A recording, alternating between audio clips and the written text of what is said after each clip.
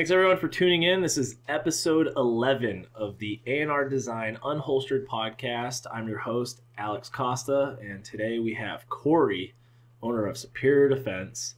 A lot of people asked to get Cory on this podcast. We did a podcast on the Fort Knox podcast, which Cory runs. We did that, 4 years ago. But now you get to be on my podcast, man. How are you? I am not bad, dude. Also, I think we did 2 podcasts together, dude. Oh, yeah, we did do 2 podcasts together. But that, like you said, it was a while ago, so it's that shit of, like, we should probably do another one, but you know how life is. It's crazy. I don't have to explain to you, right? Life is fucking wild. So, also, I'm going to curse a lot, and for everyone, I know you know this, but I curse a lot, so just if anyone has sensitive ears, I apologize. Oh, I swear like a sailor, dude. I'm a sarcastic asshole. Wait, you are too. Shit. That's true. Oh, so you have your merch brand as well, or your production brand, right? Mm-hmm. So, for the bunch of people who probably don't know what I do or who I am, or my background, I can touch on background real quick. Sure. I am a merch guy by trade. My profession before I opened a gun shop, which I owned a gun shop in California, which was Superior Defense. I was a touring merch guy. So my background for a decade plus was literally playing with fucking t-shirts every day of my life. Summer, winter, US, Canada, all of Europe, I did t-shirts. So now, outside of Superior Defense, which has turned into a merch company, I actually own a merch company called House Party Distro, to where we make merch for a bunch of brands within the firearms community and some other stuff that's not as interesting. But yeah, so that's kind of my background. That's the quick and dirty one. I obviously am super into answering all of these questions because people ask me, how did you end up here? Right. You know, and yeah. And you used to do stuff in the hip hop industry. You've done Lady Gaga. You have for people that don't know, like, you were an asshole on the B9 boards years ago. Yeah. So B9. So like Cory and I both have like hardcore backgrounds. We like hardcore and like, you know, punk rock and pop punk and stuff like that. And there was a record label in Boston called Bridge 9. And, I mean, they were the record label that scouted. Actually, my English teacher was one of the talent scouts for Bridge 9, and he was the one that found Jimmy Eat World in a basement show. So they used to have a forum, like a blog on their website, and all the fucking music dorks would go there, all the elitists, and they would just shame people for liking certain bands and promote other bands. And it was a time where MySpace existed, so you could... You know, bands had their own MySpace pages and uploaded their shitty MP3s. But yeah, you were a fucking savage on that. You were a scumbag, you know, in a playful way. Yes. So the big thing with B9 board, and I'm sure you and Albert Defense Tim talked about this, right? Did you mention B9 board with him? Yeah, so we did, but he's not tech savvy, so he was like, I didn't ever spend any time on it. So the best part about B9 board, and this will tell a lot about me, right? And you know this, of course, like you said, sarcastic, whatever. B9 board was a magical place that existed in a time period to where, pre people saying flex, it was a flex that you had a early join date. I remember my join date on B9 board being like 2005 or 2006. Yeah. Actually, probably even longer than that. I think it was like 2004-ish. It probably was that old. And for a lot of guys who don't understand, a forum, a true forum, not a Facebook forum, not any of these other bullshits where you can just get moderated to death because you posted something they don't enjoy. B9 board, outside of hardcore, outside of just any random hobby thread that would get started, do you remember Dead Juggalo Baby? Yes. Yes. So, Dead Juggalo Baby is like one of the wildest things that I've seen on there. Along with, were you there for Bug Chasers when they found the Bug Chaser forum? Okay. So if you don't know what bug chasing is, I don't want you to look it up now. But if you're interested, go look up bug chasing. You're going to hate yourself. It's the worst thing possible. B9 board was this place. You, like you said, make fun of someone for listening to the wrong band. Someone found that there was a guy on, doing porn that was wearing some hardcore band's shirt, and that was a big thing for a week. And then it turned into harassing people on other forums. Oh yeah, it was just roving drama. I remember it like was when the wildest. Oh, it was like the Wild West of forums. I remember like when Boston Beatdown came out, then everyone started uploading their own Beatdown videos, and it's just and for people that don't understand, Boston Beatdown was a video that a bunch of fucking assholes and hardcore bands produced and FSU produced to just show how violent they really were. And back in the day, in these. We look back, right? And we're like, oh, yeah, there was a bunch of pit crews and all these people went by 3-letter acronyms. And you're like, man, we were in fucking gangs as kids. Like, we were like legitimate organized crime gangs, And then, it's mad funny because I was watching like Gangland like 10 years ago and FSU was on it. And you see Colin Campbell of Colin Arabia fucking haymaker Moby in front of the Axis in Boston and knock him the fuck out. And then, 3 years ago, I'm sitting at my barber shop and I'm like, Colin Campbell's getting his fucking hair cut. His hair's gray. He's got a little bit of weight put on. And I went home and I typed up this whole thing like, oh, I bumped into Colin Campbell at the barbershop. He's got, like a beer gut going on. And he's just the same asshole voice that I remember. Like he knocked me out with a microphone when I was a kid. Yeah. So, and I just remember seeing that. And he got tagged by someone else that we have mutual friends. And that's when Facebook allowed you to view mutual friends pages. And he was like, he friend requested me. He was like, I don't have a beer gut, okay? I gained some weight when I got out of prison. I was like, sorry. But now we talk all the time. He's a cool dude. Right. And, dude, it's crazy because my experience and my life that existed within hardcore, even pre-music industry, I worked at a venue called Chain Reaction in Orange County. So if you've ever been to shows, you would know what Chain Reaction is. Yep. If you've ever seen any fucking West Coast hardcore shit, filmed at Chain Reaction or Showcase Theater. So I was very fortunate, and I know, East Coast, like Connecticut and like all that stuff over there, New England, you guys have a lot of good venues. We had hundreds of venues. Mm-hmm.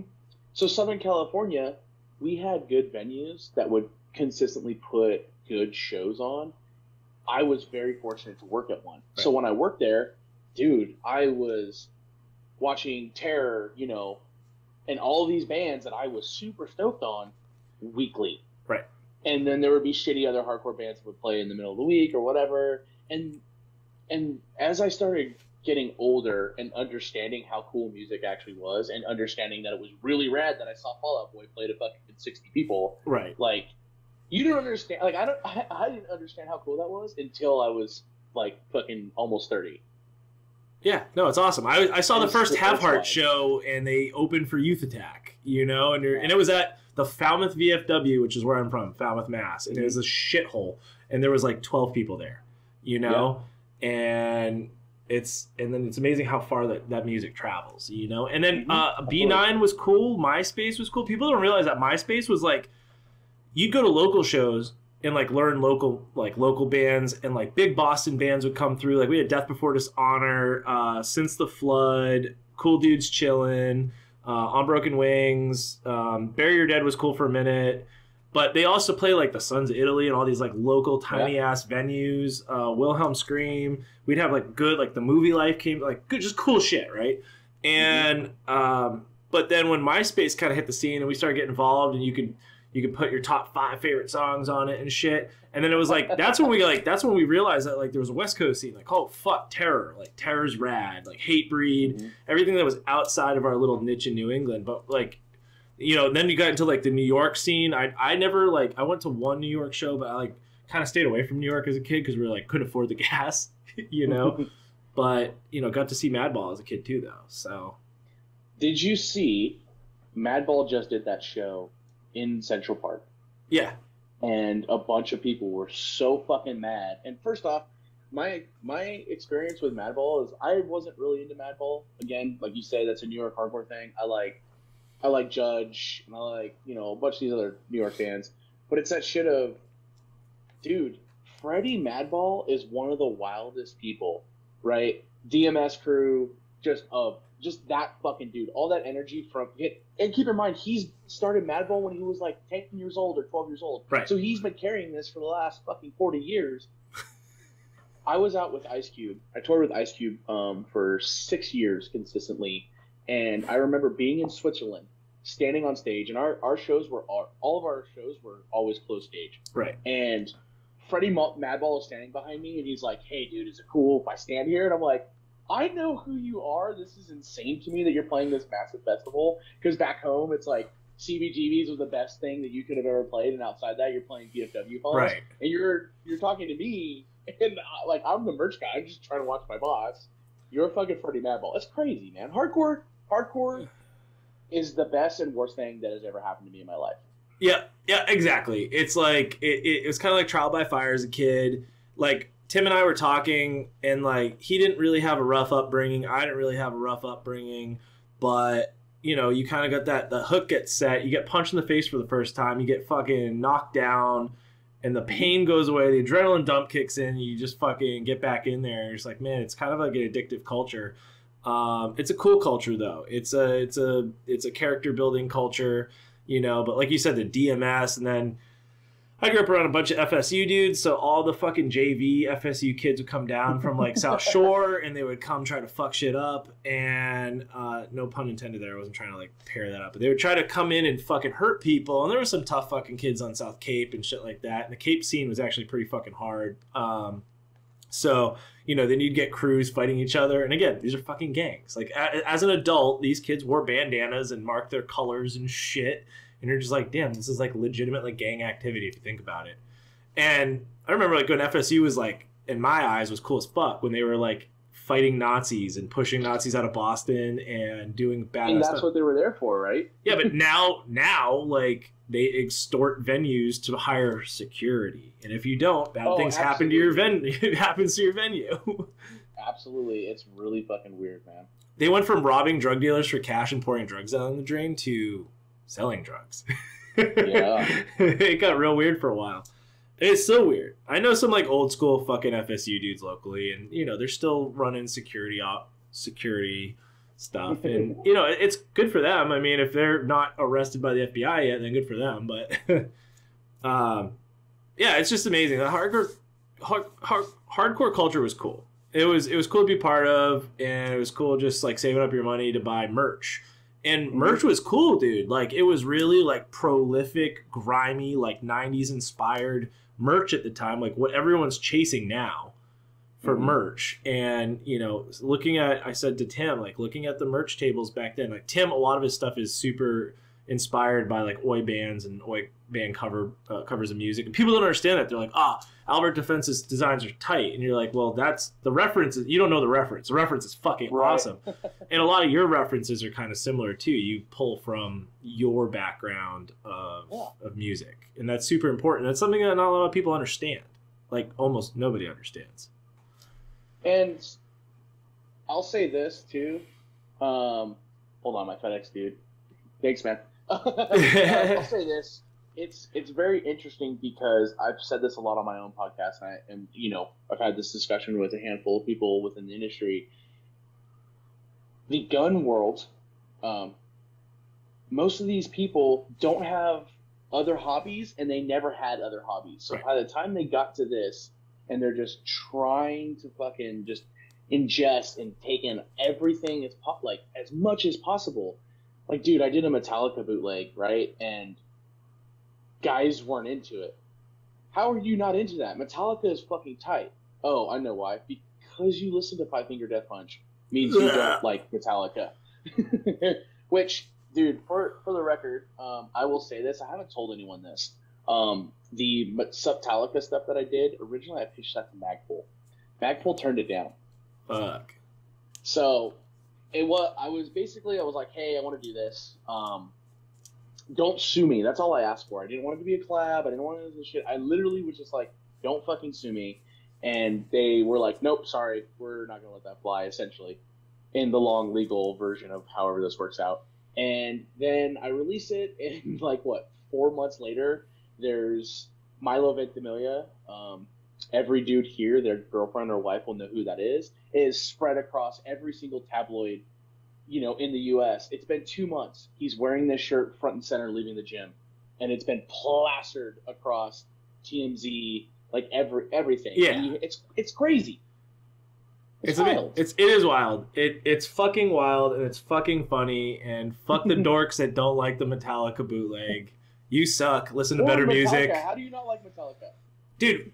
You have a fucking playlist, right? Well, we kind of built one together too. We have that Spotify playlist that we kind of like pigeonholed together. I have 3 not podcasts, playlists on Spotify now. Like, listen to better fucking music. Stop listening to butt rock. The Midwest is a big place, man.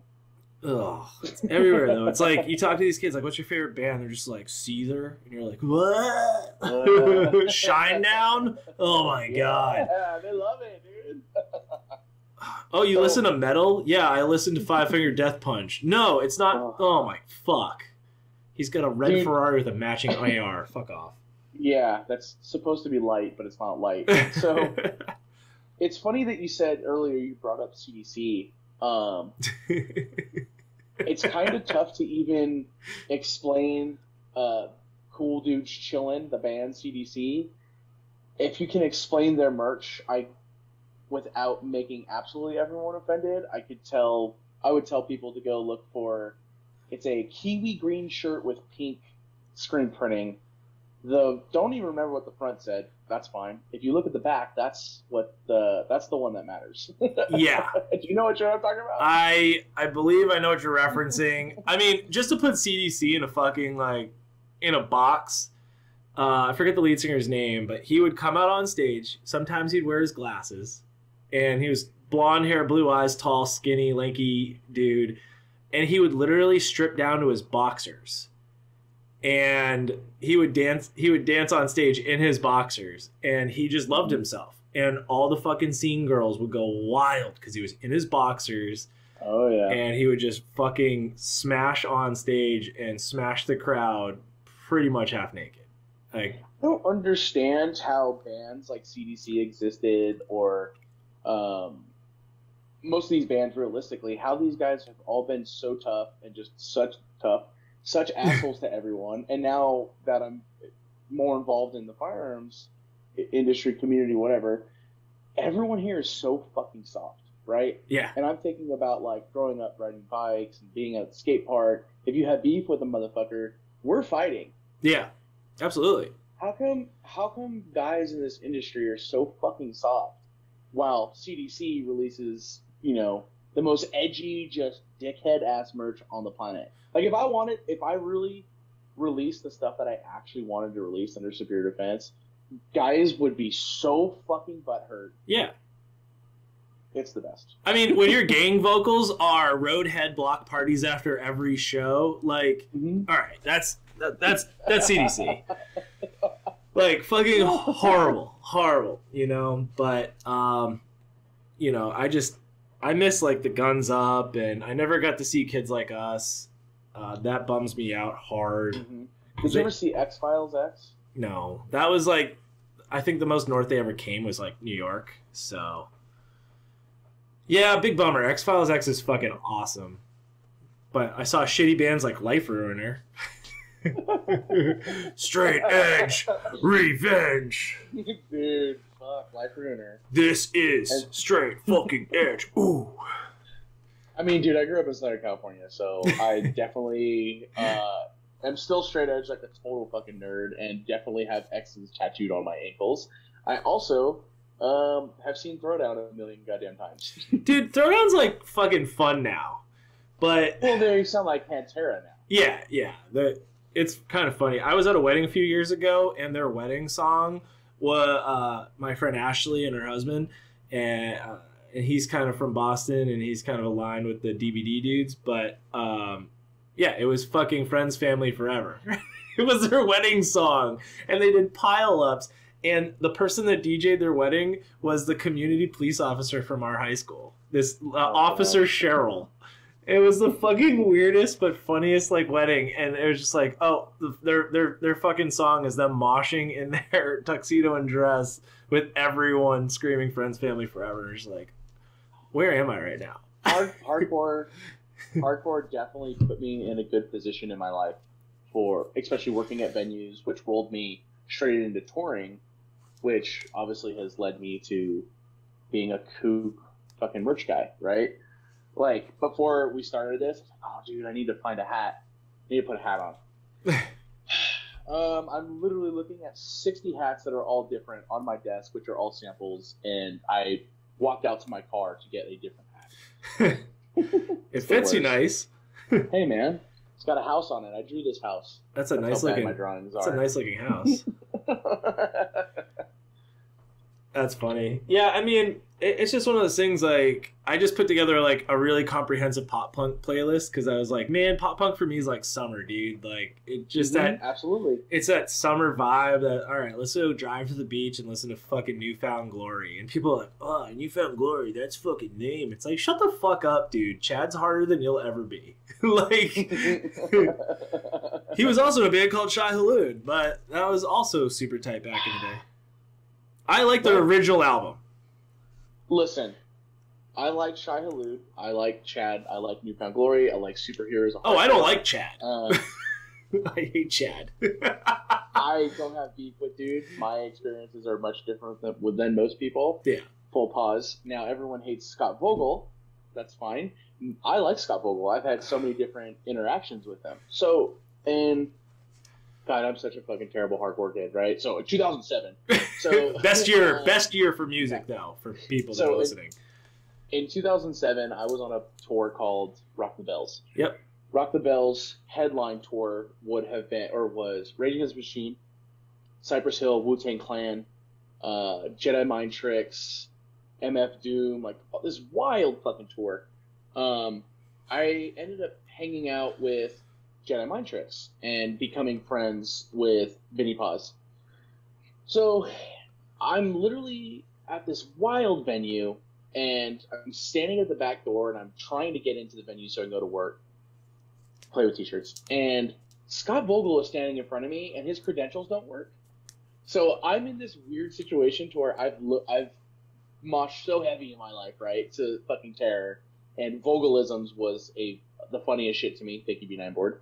And Scott Vogel's in front of me and can't get in, and he's trying to hang out with Vinny. Yeah. So I ended up sitting in this trailer after I get him in. I'm like, listening to Vinny and Vogel argue whether or not Comeback Kid is bigger than Terror as a band. What? And that's fucking amazing. And like Tim and I were talking about that. We were saying like Vinny Paz, murder rap. Like, I mean, he's got lyrics like, this is Taliban rap and I'm a fucking bomber.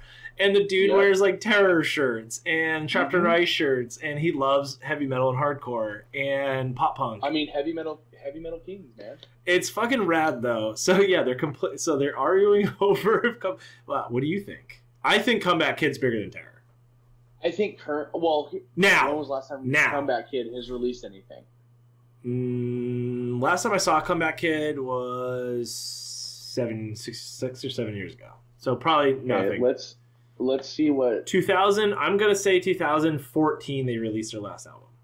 2017. Okay. There was a record in 2014. Okay.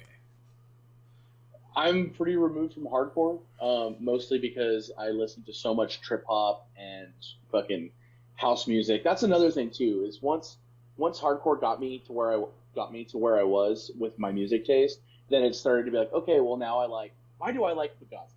Right? Yeah, you have straight edge tattoos, so you like Minor Threat, and then it turns into, why do you like Fugazi? And why, if I'm listening to Fugazi, why am I not listening to other bands? Right. Like, most people can't even tell you who Yeah Yeah Yeahs are, but they're fucking banging. And now it's the shit of like, oh, dude, Comeback Kid, they released a record in 2017. I didn't know that. I stopped listening to Comeback Kid in like 2008. Yeah. I mean, and that makes sense. Like, we also have similar, like, female musical tastes. Like, I listen to Lana Del Rey, Taylor Swift. Love her. What's the other one that I've been listening? I also listen to, like, blues. Like, I listen to Melody Gardot. I've been jamming out to the Rat Pack Spotify lately, and Frank Sinatra and Dean Martin. Like, I enjoy quality music, quality lyrics. Not garbage. I see your fucking pop punk playlist. I'm about to fucking But dupe. It's tight. There's actually Tim actually contributed to that too. There's a couple new New Jersey bands that are the first 2 bands on the list, and they're fucking bangers. I see. This is the thing about pop punk. As I'm like looking at this right now, I missed on a lot of pop punk because it was the shit of. For me, I like Blink-182. I hate Alkaline Trio. Just getting that out of the way. That's okay. So I kind of. Oh, I see Set Your Goals on here. Love those dudes. Story So Far? Oh, good. Yeah, I like 4 Year Strong. I did a tour with these guys. I like a lot of this stuff, but there's a lot of things that I missed on purely because I was already getting into touring heavily in the hip-hop world and just being surrounded by Crips and Bloods and Nation of Islam dudes all trying to kill each other over fucking set colors. So I missed a lot of the pop punk thing, which I should revisit, especially now that I'm like 900 years old. So I put this list, some of these bands on this list I actually did not listen to, but I did a lot of digging when I built this list, and I listened to like probably 50 albums in the past 3 weeks of bands that I was like, I never listened to this band. And I was like, wait a minute, this band's fucking awesome. Like, I listened to No Use for a Name when I was a kid, and I have like 3 or 4 other albums. I didn't realize they have 14 fucking albums, and they're all good.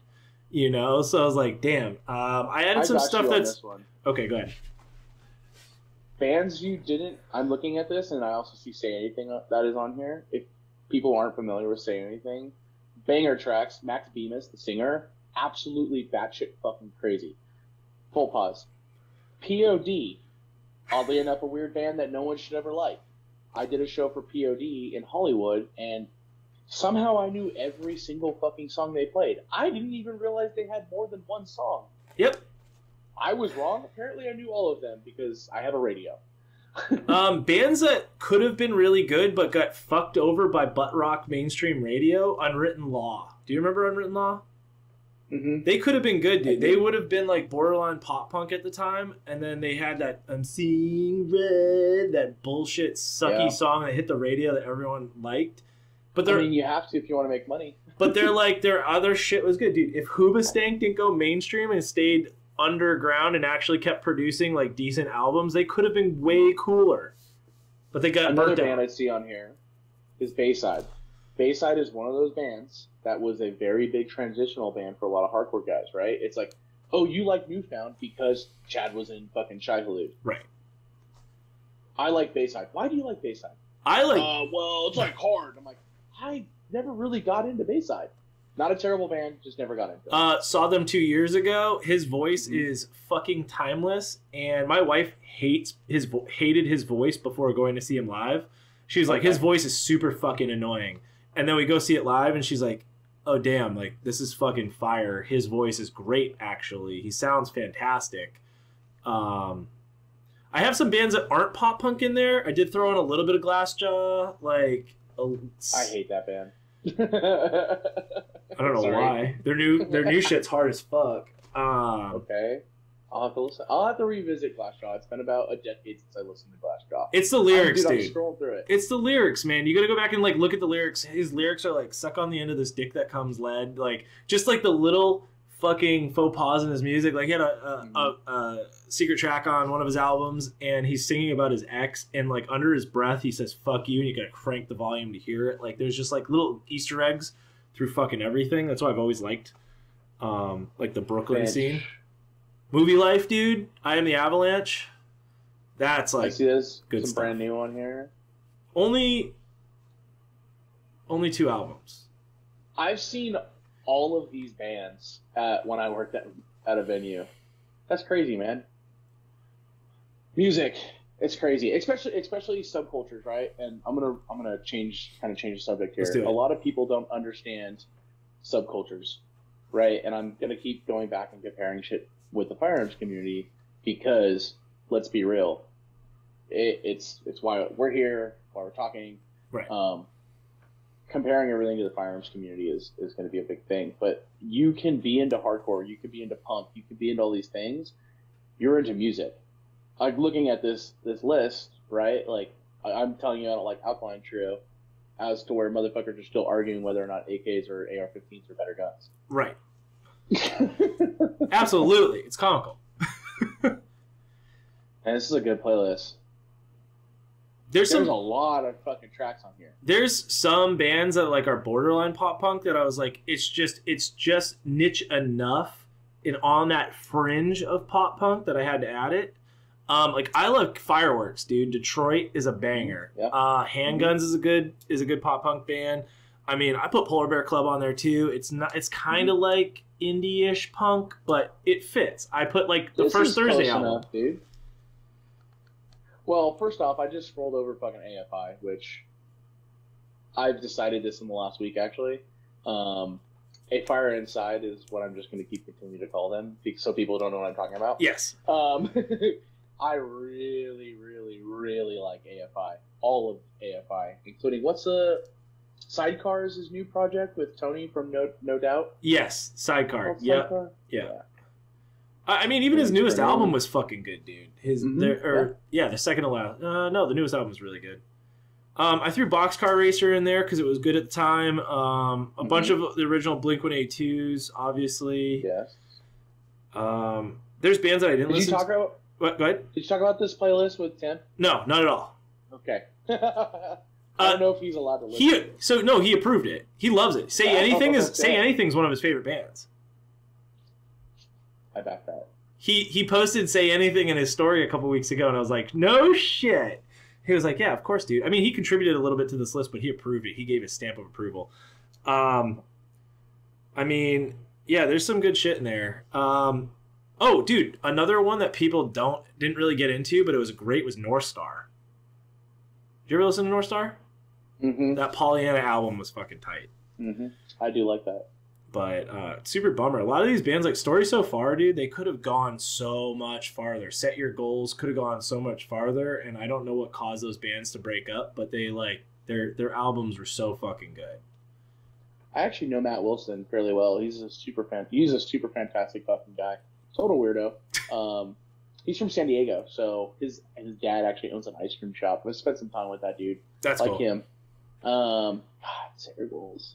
It's wild to like look at this playlist. Like, fuck, I haven't heard these names, these bands in a long ass time. Well, what they were saying was relevant, though. I mean, on their last album that they produced, they had a whole song about don't trust your government, don't trust what the media is putting out, find your own conclusions, build your own, build your own conclusions, do your own research, and stick it to the man. And a lot of that in the 2A community is just like, do your research and actually fucking learn. And there's a lot of that in music, and music is the absolute number one elevated protest. You can push whatever you want in music, and it's fucking great. And people forget that. Yeah, just don't meet your heroes. I'll tell you that out loud right now. Fuck yeah.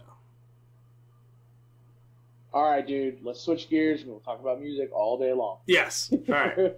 So anyway, a lot of your stuff was influenced by music.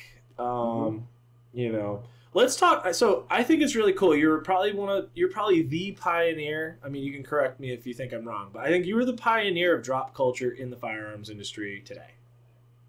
I'm gonna correct you and say that I ain't shit. So that's how I feel about myself. I think I was probably one of the first people to start saying no to re-releasing things. Right. And setting, like you said, drop culture, but like setting date and time. And once it's gone, it's gone. And, a lot of people will compare Superior Defense to Supreme. Yeah. Which I don't compare it to Supreme because Supreme hasn't done anything interesting to me since the fucking early 2000s. Right, of course. Is there similarities? Yeah, sure. But people just see that, right? Drop. Oh, it's a drop. And you fucking sell out in 20 seconds. That's the similarity right there. But yeah, okay, I'll agree with you. I would say I'm one of the pioneers of doing drop culture. I mean, not it for merch, bags, right. Equipment, soft goods. Like, there's always been drops for guns, right? Oh, this fucking SIG X5 bullshit. Like, there's only 10 of these made. Buy them. They're fucking $4,000. This is a investment, right? And I look at drops and soft goods as consumables. They are 100%. I get holes in my shirts. They fall apart. Like, you can preserve them if you think they're that great, but they're just going to sit in a drawer, right? So wear your shit. That's how I've always looked at it. Absolutely. I don't understand the aftermarket of drop culture. I don't understand why people are paying $350 for a fog hat. I don't understand that either. Donate the money to charity. So the thing that blows my mind with Forward, obviously most people know that I have a relationship with him, with the dude and all the other guys that are involved in it for the most part. Same with 176 and a couple of these other fairly large, I've met them all. I'm acquaintances. I don't want to say lifestyle military brand stuff. No, they're just dudes to me, right? So yeah. With the Forward stuff, the thing that he does is really wild. Is why are you paying $350 for a hat that's going to be produced again? The only stuff that I know 100% for certain, and he's talked about it, and he's still talking about it, is people are really hard up for the Patagonia hats and all that merch. Patagonia fucking slapped his dick. He got a fucking cease and desist. That's the only stuff, and I will say this, and we may disagree on that. If you want to spend that much money on Patagonia shit from Forward, that's the stuff that's never coming back. He can't make it again. Right. But all the Dodgers hats, all the Boston hat, all that, he continues to make that stuff. Wait for the motherfucker to make more. Yeah. Now, going back to what I do, I'm not going to re-release the same exact thing. Right. If you're fucking patient, there will be more. Right. I also don't understand why and how most people, if I release a full run of things for 24 hours for a pre-sale, A, how did you miss it? Especially in the age of information, how did you miss it? And B, what were you doing that you went a whole fucking week without knowing it was happening to the whole 24-hour period that it was in existence that you had the ability to purchase? Right. Well, pause. I get it. Some motherfuckers are crazy busy. They have all these wild things going on in their fucking life. You have shitty friends. They should be buying merch for you. Exactly. And I've had friends buy merch on drops for me, I don't go after drops. I mean, this is going to sound like a flex, but fuck anyone who thinks it's a flex. No, I'm friends with most of the people that do drops. So I'm just like, yo, how can I'm not going to sit there and try to get on the drop. So how can I just give you money now? Tight, and it's not a big deal. And I think it's really cool that people get super energized for drops. Like, I do try to participate in the DEF CON drops because it's always a puzzle to try to figure out how to make the purchase, which I think is fun. You can even get the website to fucking unlock for you. Oh, like last time I had to highlight the text because it was hidden, and then I realized that's how you can hit the add to cart button. Like, there's always something fucked up purposefully, and I find it like a game, and I have gotten a pair of DEF CONs, and it was funny. I was in the airport, and this kid comes up to me, he's like, "You're wearing the DEF CON multicam ones, multicam black shoes? Like, why are you wearing those?" I was like, "Because I got them." Or where'd you get them? And why are you wearing them? I was like, "I got them on the drop, and I'm wearing them because they're fucking shoes." And he was like, okay, cool, man. Like, enjoy them. They're pretty awesome. And I'm like, they're just Vans, dude. They're fucking $70 Vans. They're shoes. And a lot of guys, too, that don't understand drop culture, and not saying don't understand or it just goes right over their fucking head. This goes back to what I said. They have no other hobbies. They've never been involved in any type of subculture. Shoe culture, doing releases the way that they have been doing releases forever. That includes fucking Nike. That includes Adidas. All these massive fucking companies. If you remember this, the re-release of DEF CON, right? So DEF CON was the design group within Vans. Then they started doing their full releases under DEF CON as a media company. Right.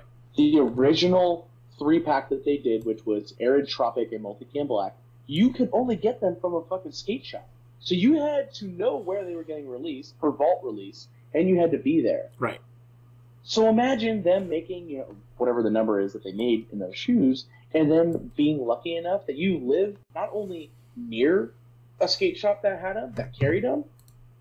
Most motherfuckers didn't even live in a state that had a place that sold vault shit. Right. I hit you up. Crazy. Like, yo, if you're going to go to the skate shop, grab me a pair of DEF CONs. And then they're like, oh, it's going to be a web release. I was like, oh, cool. Awesome.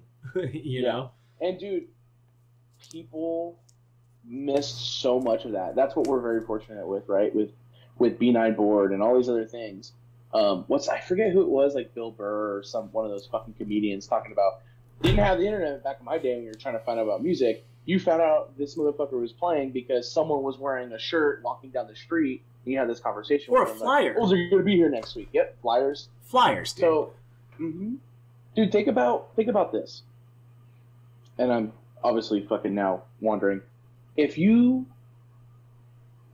were into another subculture previous to firearms and to what we're in now, you know all of the fucking stops you need to pull to get what you want, right? Right. So remember pre-Facebook, obviously B9 Board, blogs were a big thing for a lot of fucking just communities in general. Yeah. Huge in the chopper scene.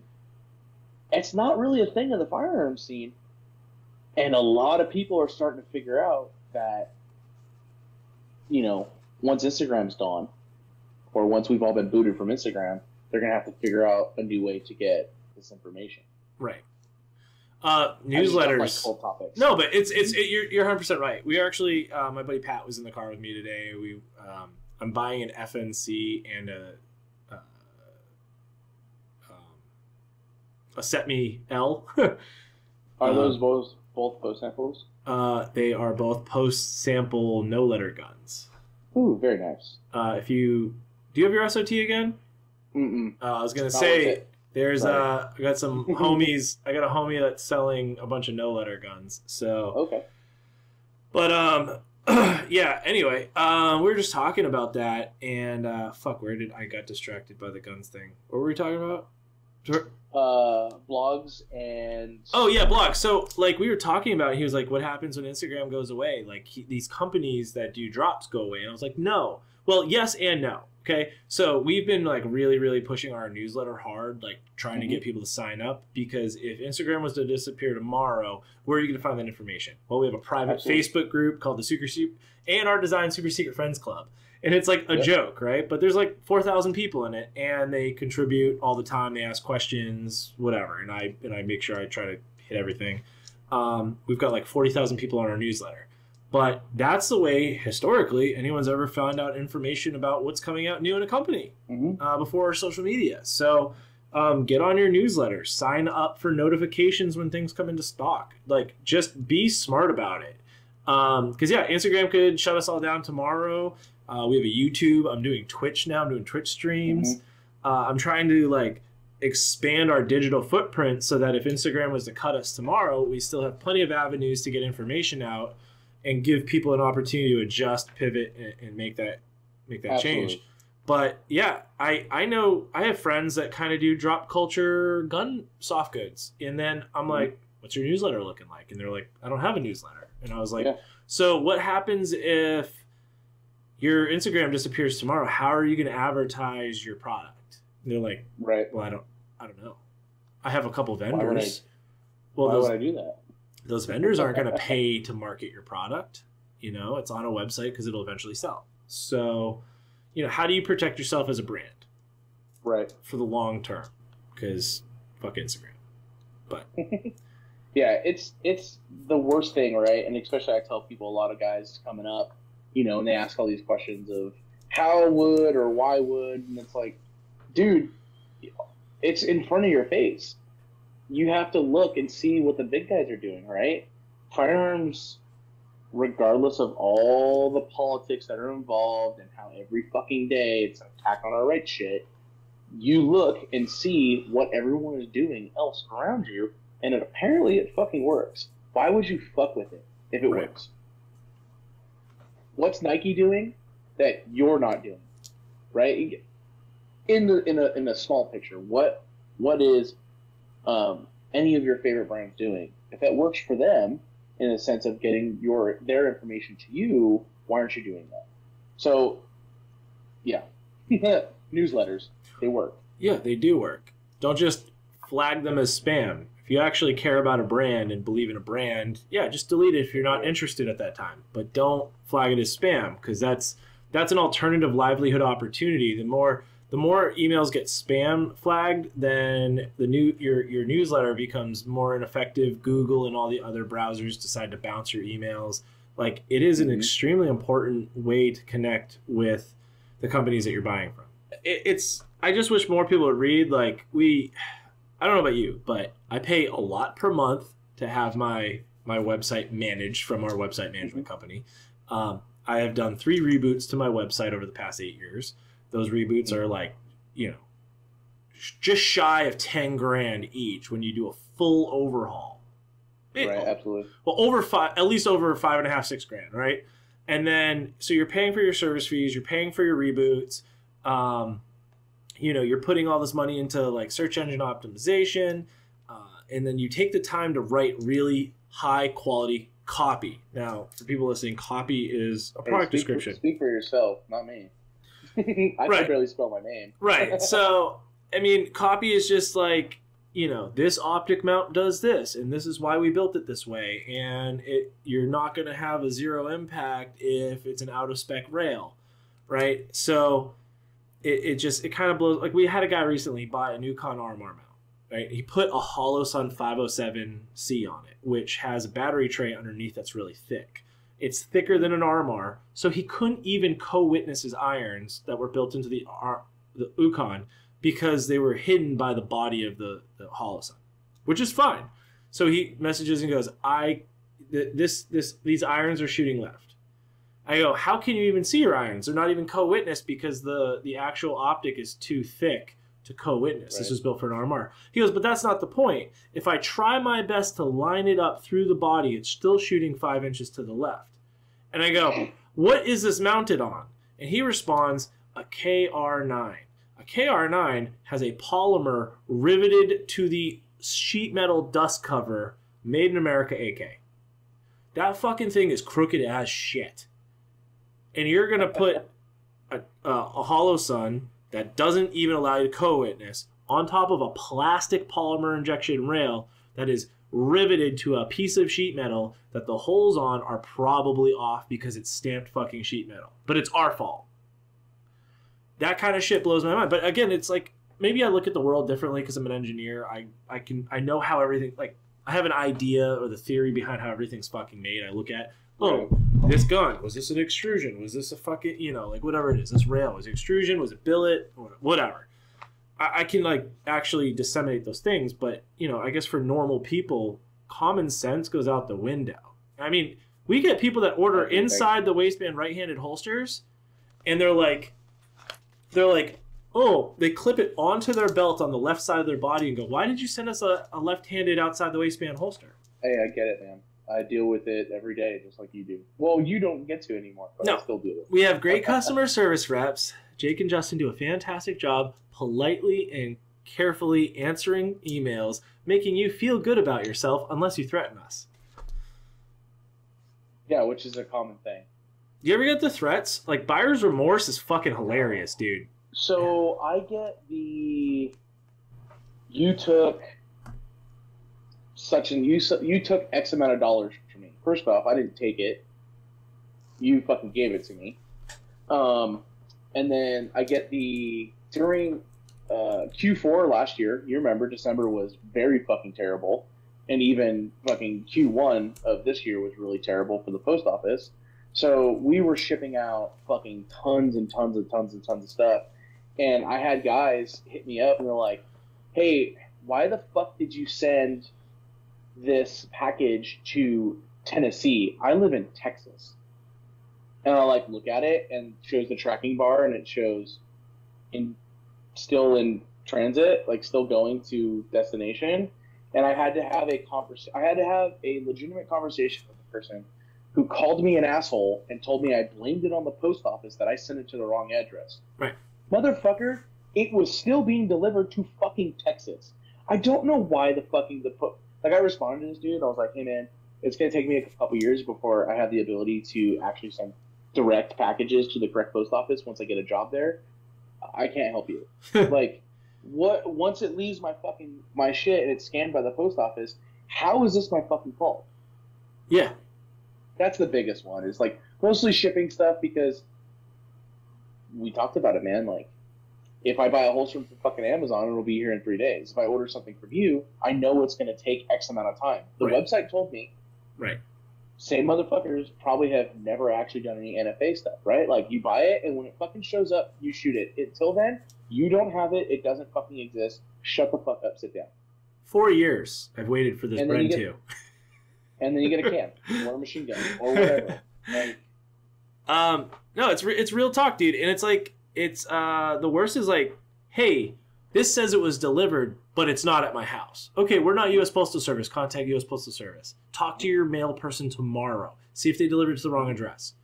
Oh, can you do that? No. I don't know what your local hub is. That's not our job. It says on our website that once it leaves this facility, if you did not purchase insurance, it's not our fucking problem. Now, I had a guy hit us up, and he was like, well, we have a package theft issue, and he puts in the notes, please deliver to back door. Well, we're not the U.S. Postal Service. I can't put a note on the shipping label, please deliver to back door. Like that, the U.S. Postal Service delivers your fucking package where they deliver your mail. And if you have a theft problem, then have it delivered to another address. Or put a security system up. Like, we are not responsible for your home security if you have a package theft problem. Right. And without complaining too much about this, right? Because this is the business owner to business owner discussing the bullshit that we deal with on a daily basis, which makes me fucking think about whether or not I actually want to continue to do this because people are fucking assholes. Now, full pause. I should quit doing this because people are assholes. Or just hire someone. If you can afford it, hire someone to do it for you. It is absolutely the best thing I've ever done. Oh, I'm still holding on, right? Like, there's a lot of stuff that I don't do anymore, but I'm still fucking holding on to that last one before I just am not responsible for a lot of things anymore. But it's important that's like one thing as a business owner to like letting go, right? So up until like a year and a half ago, I molded every single fucking holster that came through my shop. Every single holster. You know, and if I had to travel for business or if I had to go to fucking Europe or I had family or whatever the fuck, and I took that time off, I'd come in and work 14-hour days for 5 days straight to get fully caught up so the dudes had work to do, and I answered the emails and I did all that other shit.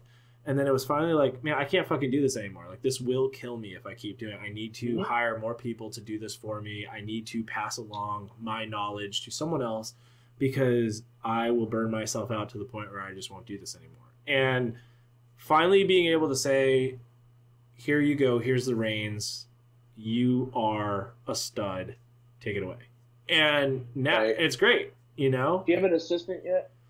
I don't personally. I don't have an assistant. We have an operations manager, Justin. He's done a couple roles in the shop, and now he basically does shipping, customer service, managing, and he does like invoicing and stuff for vendors. That's a lot of hats. It's a lot of hats still, and we're still, you know, we still want to take some of those responsibilities away from him so he can do management better or he can do other things better. So we're still growing. We still need like 2 or 3 more roles. Like, I want a domestic sales guy. I want an international sales guy.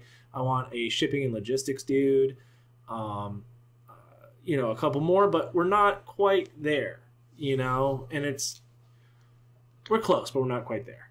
And does everyone at ANR, are you handling Yukon? So I have a contracted engineer that we work with. I handle all the design aesthetics, document control, approvals, and future design revisions, but I'm not actually doing 3D modeling anymore. I have passed that hat on to a buddy of mine who is actually with me today, and I'm just like, I want it to look like this and do this. And then I have 2 engineers that work for me that I'm like, oh, we're doing this military project for velocity systems, and this is what it needs to look like, and this is how you're going to build it, this is how the tool is going to be constructed, and this is how it's going to work. And if you execute it this way, there will be success. And I will draw it out on paper. If they need me to do some CAD, I will. If they need like a more technical side drawing, I can do it. I got SolidWorks. We can fucking do it that way. I mean, we're working on like breaching explosives holding systems, other breaching system retention systems that we can't really talk about. We have a new project that we just finished up with Velocity Systems that we are, in 2 weeks, we're gonna fucking blast out to the world. I told you about it last night. But it's going to change the game a little bit for some things. And it's going to be cool. And people hopefully like it. I like it. Yeah. If Velocity Systems like it, that means it's fucking quality. So I like those. Dude, I like military R&D development projects. That's where I'm at right now. So my role right now at ANR is pretty much media marketing, because I still do all... So we have a media guy. He's awesome. He does all our videos and photography. But I'm the one that's kind of controlling the output of media to the internet. Right. And I do international and domestic military and law enforcement sales. And I do document control for the Anvil Ukon stuff and testing. And I do a lot of the equipment testing. So. And all of that stuff with Anvil, you're running it through ANR's website? Or yes, it's a brand of ANR. Okay. So, yeah. So people that are listening, we do optic mounts, firearms accessories, mag wells, stuff like that. We have a 193. We have a new mount coming out. You had one of our prototypes from our old style. Once we get it's sitting in my safe on an upper I don't shoot. We got some new stuff coming out. We're coming out with offset 45 versions for RDSs. I have something really fucking cool coming out. I have a riser coming out for like EOTechs, which will be pretty tight. Yeah, a lot of really neat stuff. Well, Romeo 4T version's coming out pretty soon. Our 193s are going into production. Our 193 T1 T2s are going into production tomorrow. So we should see those fairly soon on the web store. And it's doing really well, dude. We got... That Ukon RMR one, the original Ukon, actually got NATO stock numbered through UK Ministry of Defense. So that's going to be that's NSN. People that don't understand NSN, there's national stock numbering and there's NATO stock numbering. And if it hits the national stock numbering, it's also NATO. So basically it's a fucking yellow pages for all NATO countries in the United States to purchase defense articles and goods. And they get a special number. So if you have a Cat 7 tourniquet, on the back it has an NSN number. That's the number that someone looks up when they need to order 2,000 of them for whatever military unit. Once you get things that are NSN, it's like the big leagues. So we have 5, 6, 7. We'll have 7 items NSN'd by... We have 4 items NSN'd right now. We have 3 more getting NSN'd by another country pretty soon. So... Nice. Very nice, man. Congrats. Thanks. That's like for us. That's like the next step is getting your NSNs and getting your goods. That way, you know, we service 22 countries right now. A lot of things that we don't talk about on Instagram because at the end of the day, I make plastic buckets for guns. Like it's, you know, like I make plastic buckets for fucking guns and magazines. Like that's at the end of the day, it's a holster. Holsters aren't sexy. Like they are, but they aren't. Some people think they are. You know, I never wanted to be a holster maker. You know, I was good at it. I fucking worked in molding but the Anvil side is the side that I have a lot of passion for is like creating those things because I've always wanted to make gun parts. So. I mean, dude, you already said it. You never wanted to do this. This is what you're good at. A lot of people don't understand that, right? So I don't want to be a fucking merch guy. I don't want to have an office job. I toured for a living. I fucking don't want to have a boss. I'm that person. If I could be outside all fucking day, fucking off, that's what I would be doing. I'm sitting in my office. Not only am I sitting in the office for Superior Defense, I'm sitting in the office with House Party, and I have a business partner with House Party, and we are behind the scenes on so much shit. Right.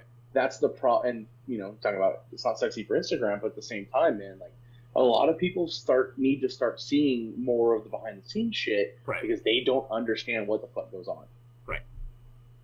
We did that for a while, man. I used to walk around the shop with the stories on Instagram and show people the back, and people love that shit. But we got to the point where we had so many employees and it was a clusterfuck in our shop. I was kind of like, I'll be 100% honest. I was embarrassed. Like we just too many dudes and too many cramped spaces. We're in like a 150-year-old mill building. The roof would leak on a daily basis when it rains. We'd lose heat in the wintertime because the landlord wouldn't pay to get the boiler fixed. Third floor of the mill building with no insulated roof. So summer, it would be with 4 ACs running in the unit. It would be still 100 degrees. I'd have to send dudes home. We'd have rolling brownouts through the building all the time.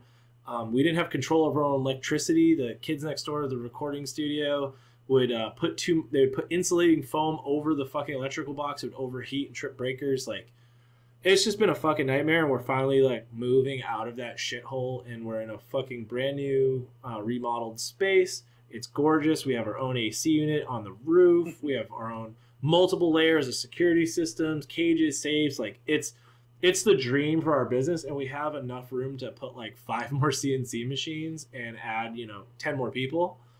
Right. So we have the growth, the expansion now, and we're pretty pumped, dude. But it takes a long time to get to that point. People don't understand. A lot of people thought I was like this huge fucking company, and up until like a year and a half ago, pre-COVID, we had 5 employees. Now we have 10. Right. Like we doubled at the beginning of COVID just because we're so fucking busy, which is great. It's awesome. I love providing for people. I love providing jobs for local dudes. We do like 4% matching 401k. I do 70% paid Tufts Gold PPO healthcare plan. Like, we do a lot. We do quarterly raises and bonus opportunities. There's dudes that get fucking raises and bonuses every quarter that have like just skyrocketed. My lowest paid employee is probably like $18 an hour right now. God damn, nice, man. So we're not skimping. I talked to some people down south, and they're telling me that they work for fucking, smaller gun related companies making $12 an hour, and I'm like, man, if I was in the South, it'd be so cheap. It also, they just give houses away there because you have to live in the South. Yeah. I want a double wide and 60 acres for $60,000. Tight. But it is what it is, man. It's just growing pains, and we're really happy. We're in a place that we're really happy with. I have a crew that's fucking stellar. I can't complain. We have a bunch of new dudes. They all seem fucking awesome. But I mean, do you have employees? So between myself and my business partner for House Party, we have a guy who comes in and does all of our fulfillment. And then we have project-based fulfillment stuff. This is the good thing, right? My overhead, as you're aware, is pretty fucking, the fluctuation is 0 to 100, right? So I could have 10 pallets in the back of my fucking warehouse for a week, but then I'll have nothing in it for a month. Right.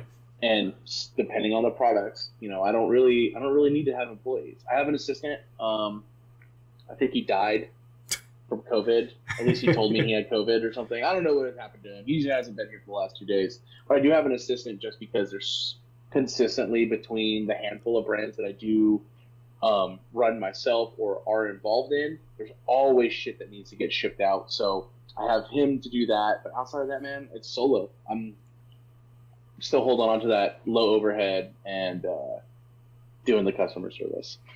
If I wouldn't do anything over again, but I do see a lot of like soft good designers that OEM their shit and then just use their OEMs for fulfillment and don't have any fucking overhead and can work out of their fucking house and never have to lift a finger or keep stock.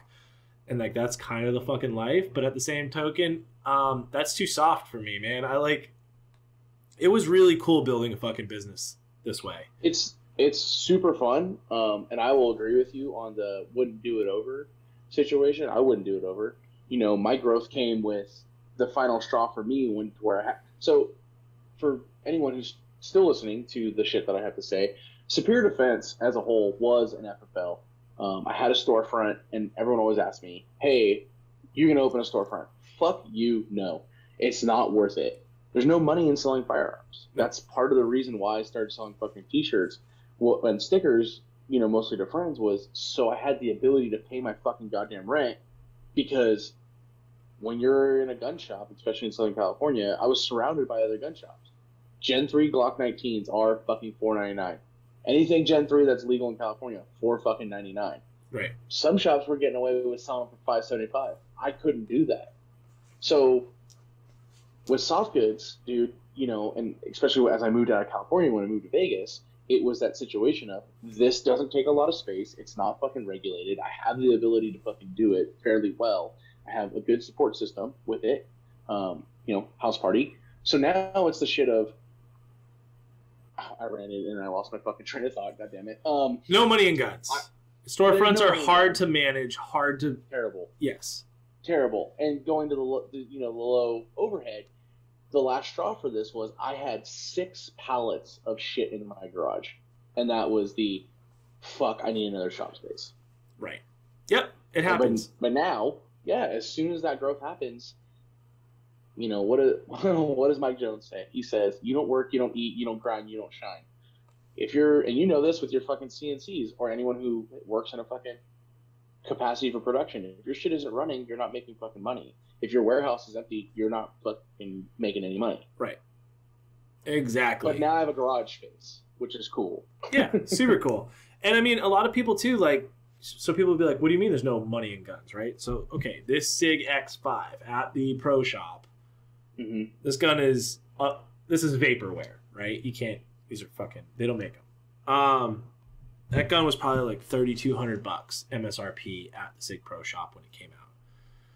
You know what SIG, let's say the SIG Pro Shop is a gun shop, right? So they're buying guns from SIG Corporate, stocking them, and then selling them, and then turning a profit for the Pro Shop. So let's just pretend the SIG Pro Shop is just a gun shop, and they got access to this gun.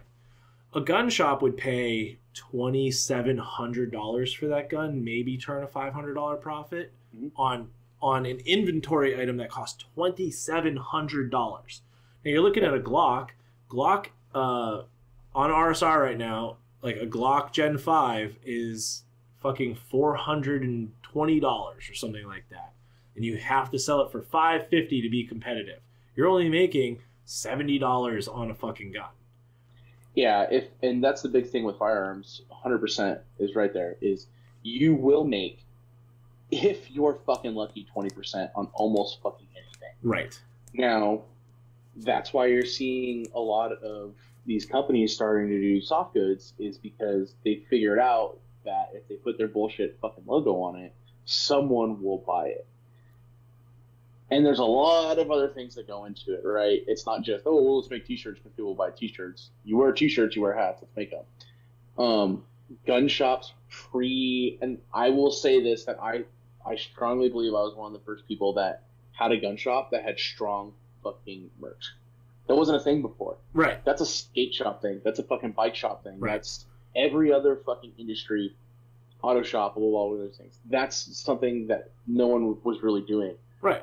In the firearms community. So it's wild. But you see it now. FN has a strong merch line. SIG had a bunch of designers come in. They have a strong merch line. You probably don't see it as much, but I see it because I'm close to the pro shop. But they have goofy ass, funny shit. They have gun related stuff. They have clever stuff. And it comes down, man. Like, the money's in accessories, like you said. Like, if we're doing distribution and we have a distributor, it's like, we want to buy 4,000 holsters. We're like, cool, 40% margin, boom. 45% margin, whatever, depending on negotiated terms. But that, it's huge, right? And with soft goods, when people start getting into the merch and the soft goods and the nylon goods and all that shit, and they're having these bigger margins, they're like, oh, damn, So we've always said that to gun shops. Like, we know you like selling guns, but you know that there's no money in guns. Push these holsters, they'll sell. People will love them, come back for more, they'll do well. And all of our vendors that have actually advertised our holsters have done extremely well. But in my other favorite question that I get on the DMs, someone will be like, hey man, I got this Glock Gen 5 and I've shot it once. You think if I bring it back to the gun shop and I trade it in towards something, they'll give me like $400 back? And this goes back to how much guns cost. That gun shop paid $420 for that thing new. You took it off the lot. Now that gun is used. They can sell it as a used gun. What are they going to sell that used gun at? What they paid for it initially. So they're going to offer you $250 because they still want to make that $70 margin. So these people are like, well, and I tell everyone, if you're going to sell a gun, sell it fucking private sale. Sell it to your buddy.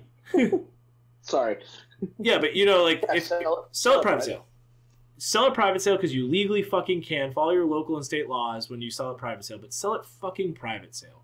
you'll get more of your money back. Going to a gun shop and trading in a gun, you're going to get shit all back, and you're going to feel offended, and you're probably not going to support your LGS after that because you feel like they're fucking you. But guess what? You're fucking them. Sell your friends. I don't disagree with you. That's another thing too, which we can roll right into. This is probably going to be a brief one because it'll turn to be a rant. A lot of people, like you said, sell to your friends, sell it to gun broker or these other places. A big thing that I also have to deal with is a lot of people being upset about website stuff, right? Like you see a lot of the comments. I don't really deal with it a lot anymore because I kind of found a really good spot to where I'm at, to where my hosting and all this other shit. But you see a lot of people complaining about websites crashing and carts getting robbed and all this other shit. A lot of these people don't understand, and this goes back to talking about selling firearms. Where are the places you can sell firearms online, right? It's the same places that you have the ability to fucking host for websites, right. Host your store, who take your credit cards. They're all very small time because we now unfortunately live in a fucking age that motherfuckers hate gun owners. So it's difficult for me to be able to find a website that even has the, that wants to host my shit, right? Even though I don't sell guns. Huge. Yeah. Try insurance companies. I'm aware. Like getting insured for a holster company. You know how hard it took 4 months to finally get insurance companies on board. And then they put us on a 2-year probation period that we had no incidences, lawsuits, whatever, issues with that.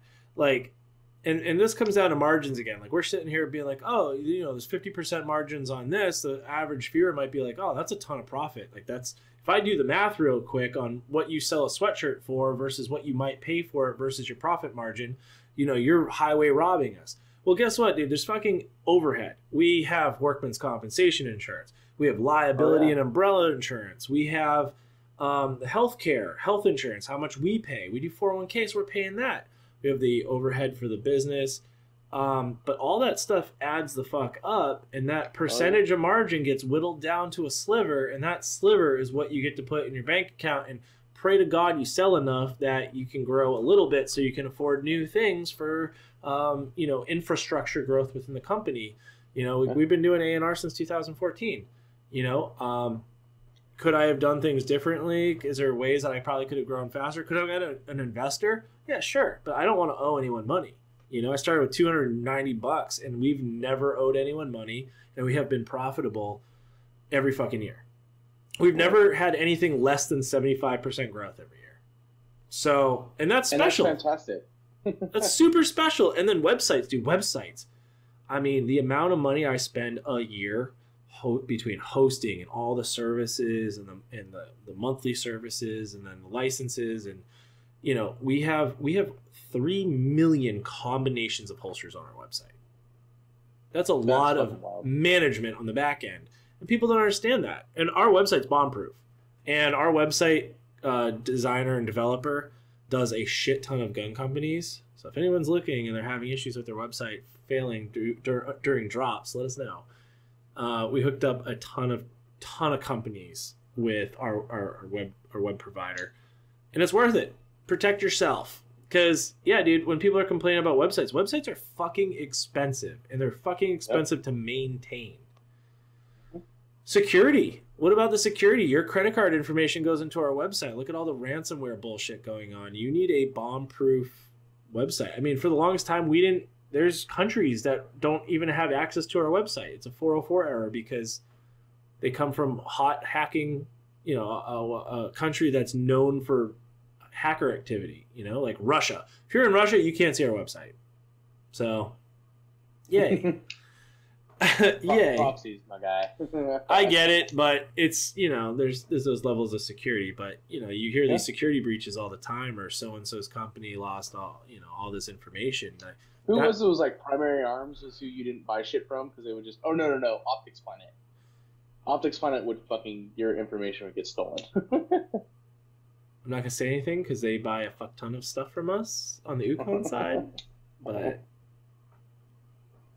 anyway, I don't buy anything from Optics Planet. No No actual beef. Just they don't ever have anything I want. But you're not wrong. They're all Russians. I'm pretty sure all of Optics Planet is Russian. Well, there you go. But I don't. Yeah. So we covered music. We covered merch. We covered drop culture. We covered disgruntled. And you and I are both pretty much like wear our hearts on our sleeves, tell it how it is. And I've been real. This is the 11th podcast. I haven't really complained about website related stuff, but it's nice to offer perspective to people listening of what we actually do deal with on a daily basis. And then it's always like, you have insurance, or this is the burden that you bear for owning a company. But I mean, it's tough, but it's also the most rewarding experience that I've ever dealt with. I get to employ people and I get to put food on their table, and I love creating new things because it means that my guys are getting paid and the shop is growing, and we're creating, our own subculture within our industry that people appreciate and love. Absolutely. And you and I both answer a lot of questions for customers, and that's a free service that we do. You do AMAs a lot. I do a lot of AMAs. That's something that a lot of owners of companies don't do, and it offers a level of transparency and perspective that I get a lot of care packages from people that are just like, hey man, here's a bottle of booze and a cool t-shirt from fucking Buc-ee's, because what you do all day long and answer people's questions is fucking rad. You've saved me hundreds of dollars over the years because I almost made poor purchases because of what you do. And that's the kind of shit, dude, that like keeps me coming back, keeps me doing those AMAs, keeps me wanting to help people, because I do get probably 20 or 30 messages a day thanking me for answering questions and helping them out. At least your customers like you, because my customers hate me. And it's mostly all of Texas, because I just make fun of fucking Whataburger now. I used to design cooking appliances for Whataburger. I helped design their griddle that cooks all those burgers. That's fucking really fucking random, dude. Chick-fil-A, Popeyes, KFC, did it all. My favorite was working on Saudi Arabian KFC fucking machines, because there's no safeguards in Saudi. So you're like, oh, they don't need this emergency lockout switch so their fryer catches on fire and their dish dash goes up. Like, all right, this is tight. We don't need CE to sign off on this. Cool. Off. There you go. This is what you wanted. This is what you get. Don't fucking need it. Different fucking planet they're on, man. Oh yeah, it's like Mars. But it's cool. It's cool though. Dude, your stuff is your stuff. I see it all over Europe when I'm overseas and shit. Weirdos. Sup stuff. I got dudes hitting me up. They'll buy from you and ship it to me, and then I export it over with other stuff.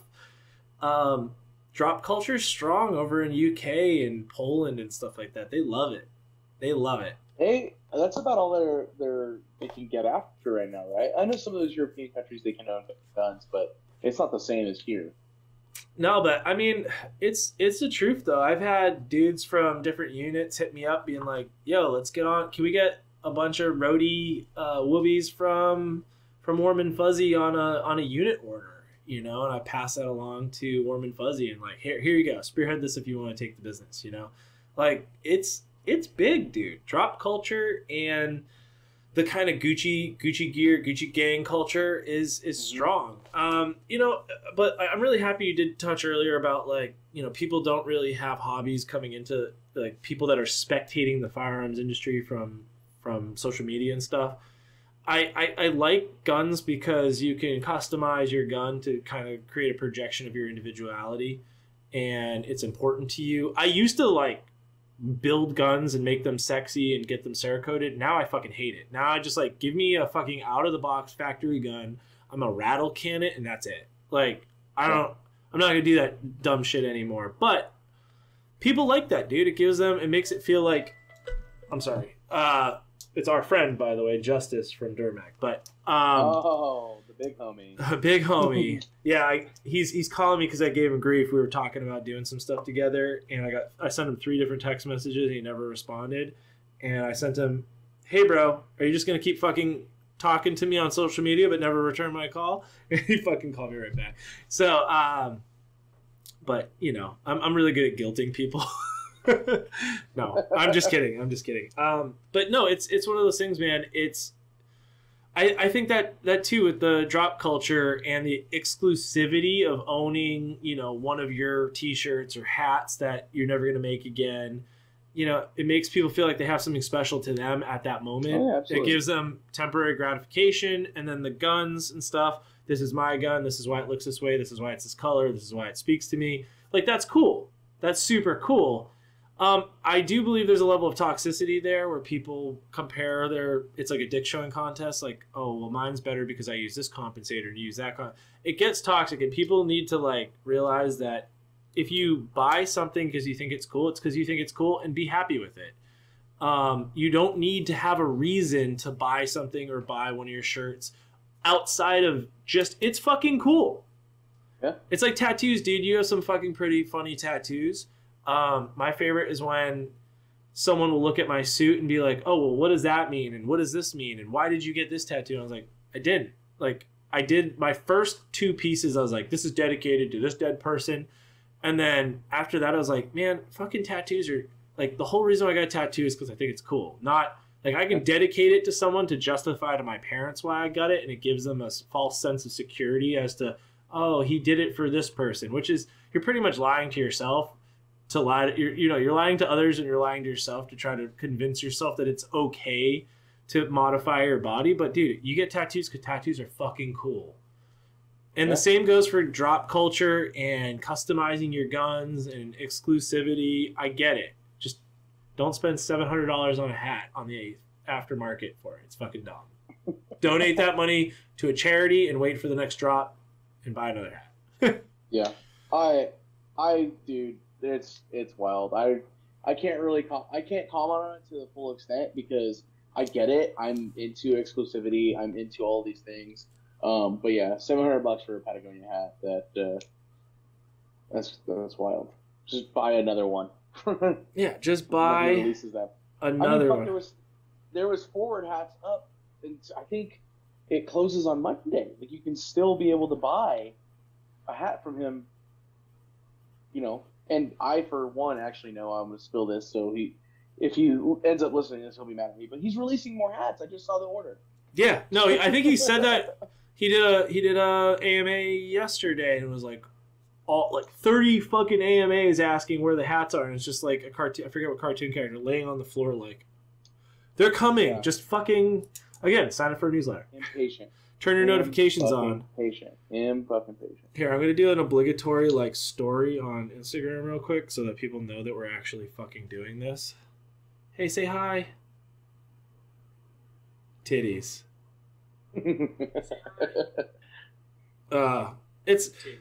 It's always fun catching up with you because you're a busy fucking dude with everything that you got going on. But it's like, and this puts me behind by a week right now. Oh, dude, definitely. But it's one of those things that it's kind of like we'll bump into each other like maybe once or twice a year, and we'll chat a few times a year. But it's always music, and it's always throwbacks, and it's always those things that are nostalgic. Like, same thing with Tim, dude.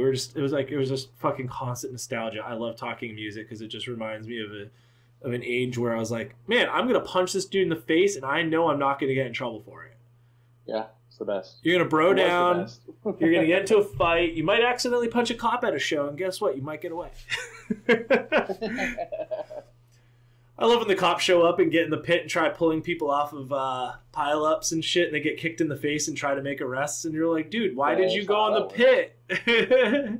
Well, that's when the whole crowd kind of covers the person that accidentally tagged a cop and helps them escape. Because why the fuck were you in the pit, bro? You should have just thrown fists just like everyone else. I haven't been to a show in so long. I can't even think of the last show I went to. You should come out for June 26th for Madball, for Death Before Dishonor, and Cruel Hand. And I think Albert Defense might come up. Oh man, that's rough. And it's at a tiny ass venue. It's gonna be so good. The last band I think I even fucking saw was. Did we see Lady Gaga, TJ, after McCartney?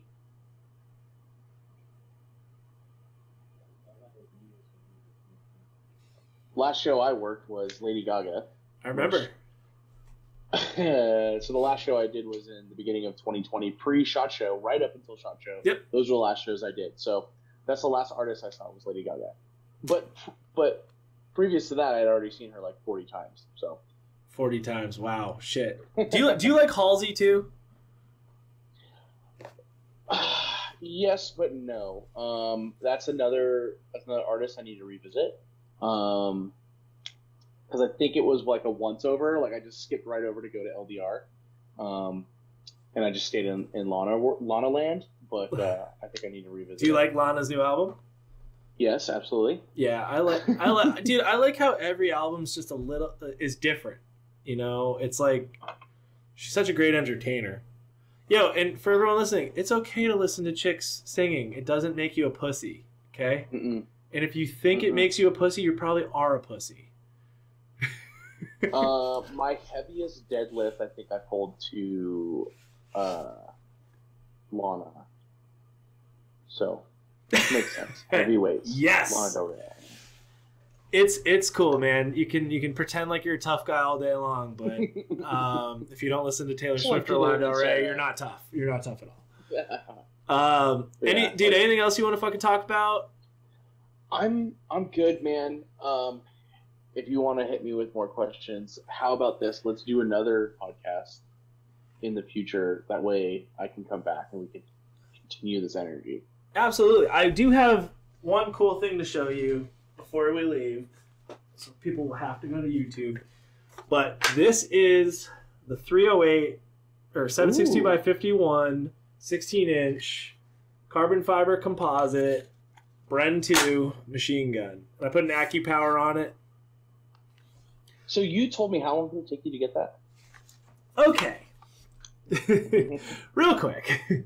I put this on order when it became available for order 3.5 years ago. And then someone, either ATF fucked it up, and then the ATF redefined who writes law letters, because it used to be chief and assistant chief, and then it became chief only. So that kind of fucked it up. So after like 1.5 years of waiting, it got bounced back, and then there was import issues, then there was COVID, and then CZ might have lost my paperwork once, and then I had to resubmit again under a new chief.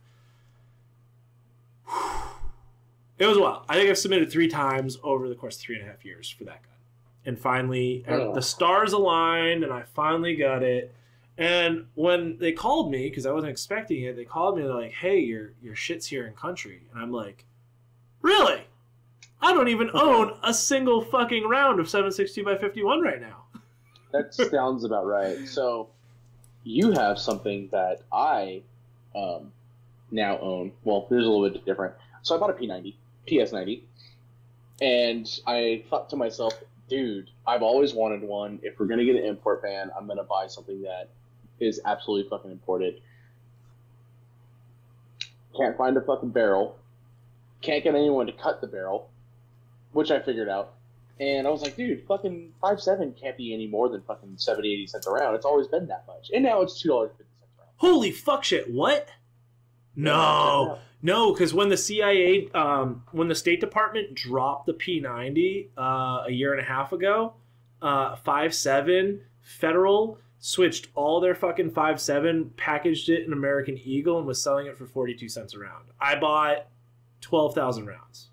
Okay, so I'm going to need a link to some of this, because currently I was buying 5.7 Spear, or Gold Dot, cheaper than I was able to find normal plinking ammo. Jesus. And people don't understand, too, the ammo is expensive because it has to go through a coating process. Each round is, like, coated in this weird, slick shit. It's mad expensive now, and, when that gun poops out 50 rounds of brass in 3 seconds, it's like, damn. That's so fucking tight. So it's $100 a mag. Do you have a black and gray trigger group in yours? I have one somewhere. Don't worry about it. Cool. Wink, wink. It's okay. And we're not going to talk about what black and gray trigger groups are. I do have one. I also own a couple of barrels. I have a barrel on back order. My gun's an actual it's registered as an SBR, right? So if the shit is, I formed one day, it came back, and it's still fucking 16 inches because who knows what my barrel is. Talk to fucking Parker Mountain Machine. I believe he can turn those barrels. Well, I have one sitting at. Either way, I have an actual factory FN that's cut. I'm just waiting to get it back. Oh, okay. Well, yeah. Jared was my go-to barrel dude for the weird shit. Because, turning fucking scar barrels isn't easy.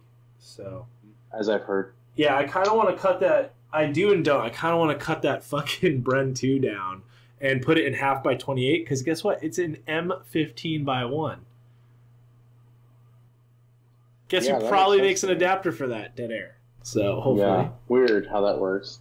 Yeah, because I just got a SAM 7K pistol, formed it, did all this other bullshit, and apparently finding a 4-piece muzzle device for those fucking guns, 24-15 right-handed, not a thing currently. Didn't know that. So if you have any, let me know. Yeah. Anyway, awesome. Cory, thank you so much for being on episode 11 of the ANR Design Unholstered podcast.